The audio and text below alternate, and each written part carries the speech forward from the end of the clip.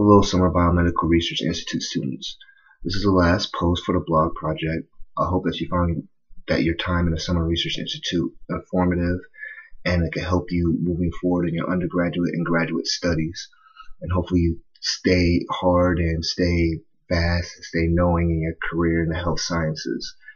I just wanted to pass on that information about the blog project and hope you understand that this was an opportunity for us to put academia in a public forum. I think that's very important in terms of trying to bring the community into academic aspects and into understanding various health sciences beyond just medical doctors and nursing, and that biomedical sciences plays a role in it as well.